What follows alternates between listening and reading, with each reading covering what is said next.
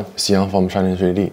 Last video we talked about the reverse engineering software EXModel. So today I will show you more about the basic functions in the software. For Shining 3D scanners like FreeScan, we can go directly to EXModel. No need to export and import scan data. For some parts like this one, we can use the auto surface function and don't need to align. Press preview and we can see the result. The reverse engineering has been done in few seconds. For the second part, we can extract some features to do the alignment.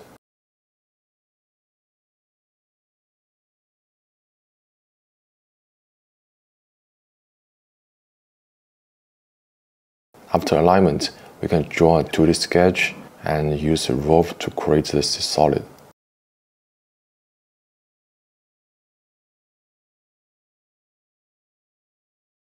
While drawing sketch, make sure that all sketches are closed loop. Otherwise, we can't roll sketch into solid data.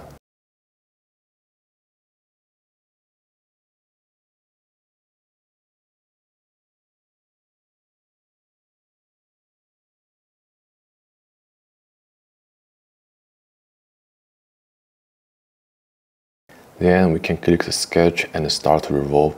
We can see the most part of the sample has been done.